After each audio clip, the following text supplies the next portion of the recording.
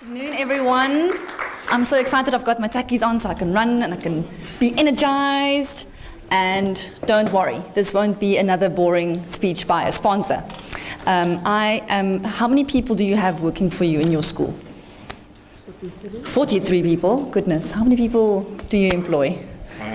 Me. Yes, yourself, one person. That's hard work. Do you have a tough boss? Anybody else? How many people do you employ, sir? 20 people. It's hard work being the boss. But good news is from today you have one more employee. Me. My job is to work to support and help schools.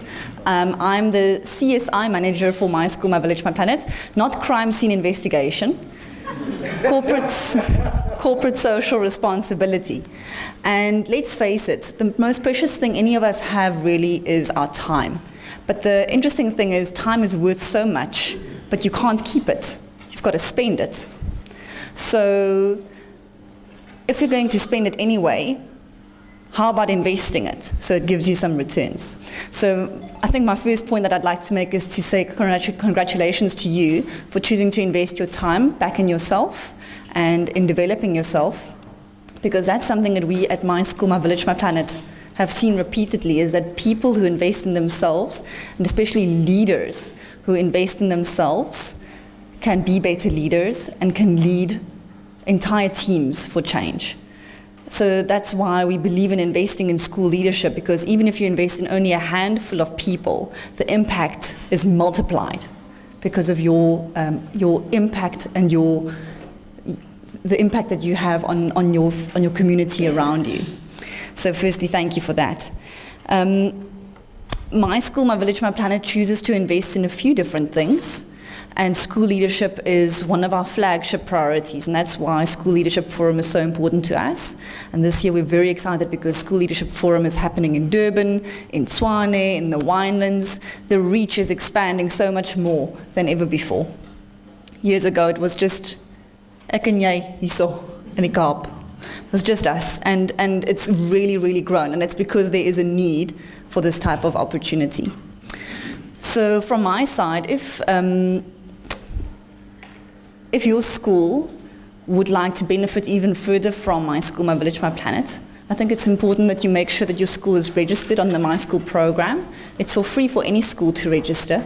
And if you're not sure if your school is on board, you can check on the website or you can download the My School app, and on the beneficiary section you can search for your school name.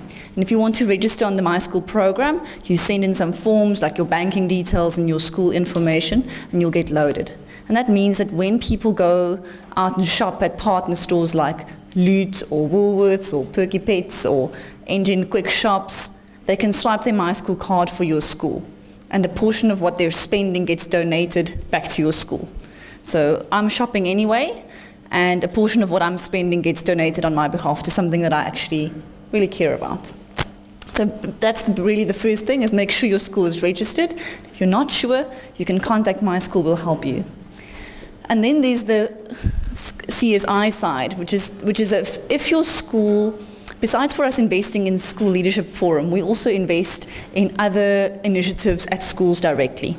This is usually equipment, educational equipment, library equipment linked to literacy, and rarely, but we have done it, invest in infrastructure. So I can promise you that I receive about 100 emails a month from schools. I need a computer lab. Who doesn't? I'd love to have iPads.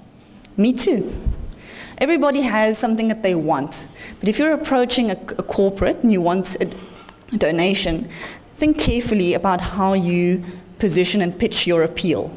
So make sure that me and my panel of 7 panel members that I need to convince that it's worth investing in your school, that they really see that you've thought this through, you have a plan of action, and that our investment is going to make a big impact in your school.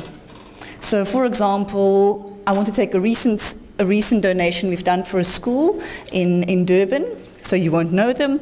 They needed 2 new smart boards, and their projector is so old, I think it still operates on DOS.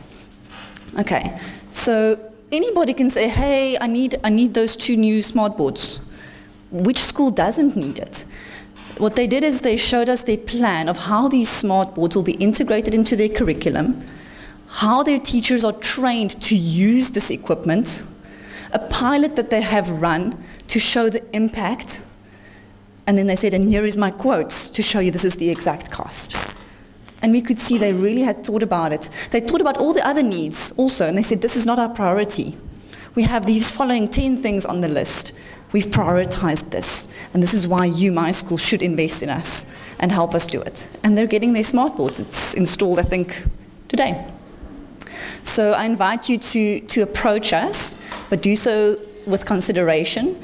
And that's why we're here, is to collaborate, to create this opportunity, and it's also for me to be able to connect with you directly so we can make the impact at grassroots level. Okay, so I thought that would be useful to tell you today a little bit more about sort of the psychology and the background around putting forward your donation appeal. And let's face it, once you've written that proposal, it could be 2 or 3 pages, nothing long, it's ready to send to anybody, not just my school. Then you could go to many other corporates as well, local business partners. Okay, so I hope that's been helpful.